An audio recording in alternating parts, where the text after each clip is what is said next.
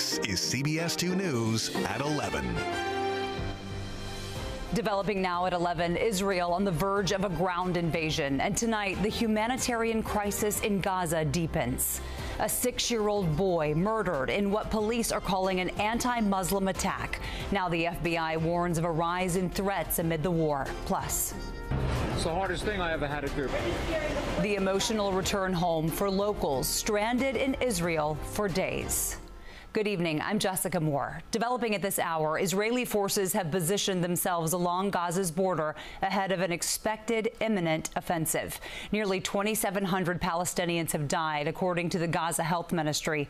Israel says the death toll is now 1,400 there, and 30 Americans are confirmed dead. All this as aid groups say the conditions in Gaza have deteriorated into a complete catastrophe. With Israeli troops poised for a ground invasion, Gaza is edging closer to a humanitarian disaster. On Sunday, Israel announced it was resuming water supplies to southern Gaza after shutting down water to the entire territory earlier this week. The United Nations said fuel reserves at Gaza's besieged hospitals are expected to last about another day. In an interview, President Biden told 60 Minutes' Scott Pelley he does not foresee U.S. troops being called in to help Israel. I don't think that's necessary. Israel has one of the finest fighting forces in the country. President Biden is considering a trip to Israel in the coming days, according to sources with the Associated Press. The president has stood strongly behind Israel since Hamas attacked last Saturday. But on Sunday, he warned against a new occupation of Gaza. Do you support Israeli occupation of Gaza at this point? I think it'd be a big mistake. Look, what happened in Gaza, in my view, is Hamas and the extreme elements of Hamas don't represent all the Palestinian people. After meetings with Arab leaders in 6 nations, Secretary of State Antony Blinken is returning to Israel. Israel has the right, indeed it has the obligation, to defend itself against these attacks from Hamas and to try to do what it can to make sure that this never happens again. Senate Majority Leader Chuck Schumer led a congressional delegation on a trip to Israel to show their support. At one point, lawmakers were rushed into a bunker amid rocket fire. We were having lunch at our hotel, and the sirens went off. Hamas had sent rockets towards Tel Aviv, and we all rushed into a shelter and had to stay there until the coast was clear. Hundreds of thousands of civilians are desperately trying to flee Gaza after Israel ordered them to evacuate amid airstrikes. Israel's military said 155 people are being held hostage by Hamas after it waged a gruesome terror attack on the Jewish state. Shira Albag's 18-year-old daughter Liri is believed to be among the hostages. I'm a mother, and I want my daughter home now. I want my daughter to sleep in her bed now. Secretary of State Antony Blinken says a gate between Gaza and Egypt would reopen to humanitarian aid as early as tomorrow. Fleeing Israel has been the top priority this weekend for many people. Today, local families returned home, landing at JFK and Newark airports from Tel Aviv. We spoke with a Brooklyn resident who said she feared for her safety just trying to get to the airport. I'm going to leave my house. I'm going to go stay in a public area. I'm going to sit there and wait. And whatever is going to happen is going to happen. Kind of was the scariest part of it. I spent my trip crying, basically. Every hour or so, I'm like, oh my God, is this really happening?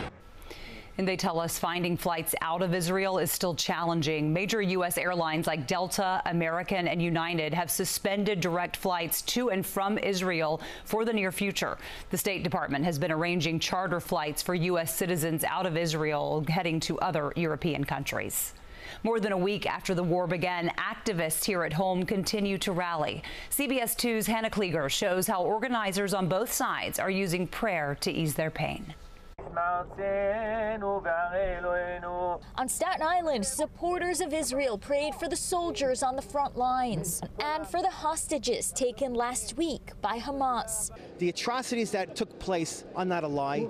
They brandished it. They showed it. You cannot argue with the fact that this was absolute evil. We hope that they're going to go inside, they do their job, They free our hostages. This was one of many events held on Sunday as activism around the world continues to build. In the evening, another vigil in Flushing, Queens. New Yorkers from several of the borough's synagogues mourn the dead and injured, thinking of family and friends. For me, and for most of the people in this room, Saturday morning, 8 days ago, the world shattered to pieces. Singing the Israeli national anthem in Livingston, New Jersey, congregants from dozens of synagogues came to condemn the actions of Hamas terrorists. Free the captives, bring the murderers and rapists to justice, and free Gaza and Israel from Hamas once and for all.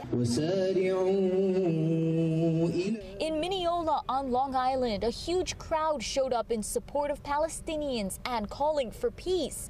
People worried, praying for their loved ones who they say are suffering in Gaza. We demand an immediate ceasefire, lifting of the blockade of Gaza, and a genuine effort towards a just and lasting peace between Israelis and Palestinians. We're just here to actually share our desperation, our sadness. Each side hoping to stop the suffering of innocent civilians caught in the middle of the violent escalation. Hannah Klieger, CBS 2 News. A suspect is under arrest tonight for allegedly killing a 6-year-old boy in what police are calling an anti-Muslim hate crime. Investigators in Illinois say the 71-year-old man stabbed the little boy to death and wounded his mother in response to the war between Israel and Hamas. It happened yesterday inside a home in suburban Chicago. The Council on American Islamic Relations is now speaking out.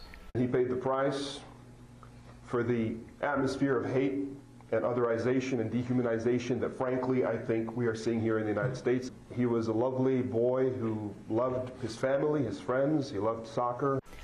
Police say the boy was stabbed 26 times. His 32-year-old mother is expected to survive. That suspect now facing murder and hate crimes charges. FBI Director Christopher Wray says threats in the U.S. are rising after Hamas's attack on Israel. Wray confirms houses of worship for Jewish and Muslim Americans have been targets of threats, and he says the Bureau is moving quickly to mitigate them. Wray said, quote, "Here in the U.S., we cannot and do not discount the possibility that Hamas or other foreign terrorist organizations could exploit the conflict to call on their supporters to conduct attacks on our own soil." Stay with CBS 2 for the latest developments on the war between Israel and Hamas on air and online at cbsnewyork.com. Actress Suzanne Somers has died just one day before her 77th birthday. She battled breast cancer for more than 2 decades. CBS 2's Jenna DeAngelis takes a look back at her life and legacy. Leave a lovable space that needs your face. Three's Company 2. Affectionately known for playing bubbly blonde Chrissy Snow in the 70s sitcom Three's Company, Suzanne Somers filled homes with laughter. Have you seen my other shoe? What other shoe? The one that goes with this one. She was also a best-selling author and entrepreneur who had many products to her name. If you believe in yourself and you focus and you're willing to work like a dog, you can make your dreams come true. Her acting career began with small roles, including 1973's American Graffiti. I didn't even have 3 words. I mouthed the words, "I love you," and that was it. Her big role with Three's Company ended after 5 seasons. She said after asking for equal pay to her male co-star, she was fired. I went from being the #1 actress on television in those desired demographics to now I couldn't get an interview. She eventually returned to the small screen, most notably in 1991's Step by Step. She pivoted to other ventures over the years, from talk shows to headlining a show in Las Vegas. And launching a health and fitness empire. I used to do aerobics till I dropped. Then I found Thigh Master. The health advocate was candid about her more than 23-year battle with cancer. In July, she announced it returned. I've always taken care of myself, and I never, ever, ever thought that I'd hear those words, "You have breast cancer," applied to me. Summers passed away Sunday morning. Her publicist released a statement on behalf of her family, saying Suzanne was surrounded by her loving husband Alan, her son Bruce, and her immediate family. Her family was gathered to celebrate her 77th birthday on October 16th. Instead, they will celebrate her extraordinary life and want to thank her millions of fans and followers who loved her dearly. Enjoy each day, because you never know what tomorrow will bring. A private family burial will take place this week with a memorial to follow next month. Summers was 76 years old. Jenna DeAngelis, CBS 2 News. To Washington now, where the House of Representatives is expected to vote on a new speaker on Tuesday, 2 weeks after Kevin McCarthy was ousted. House Republicans chose Ohio Congressman Jim Jordan as their nominee. However, some are skeptical Jordan will be able to secure enough support from moderates. He needs 217 votes to win. Democrats are expected to back Brooklyn Congressman Hakeem Jeffries. Still ahead at 11, remembering a 1-year-old boy who died from fentanyl exposure at daycare. The family's message at a vigil tonight.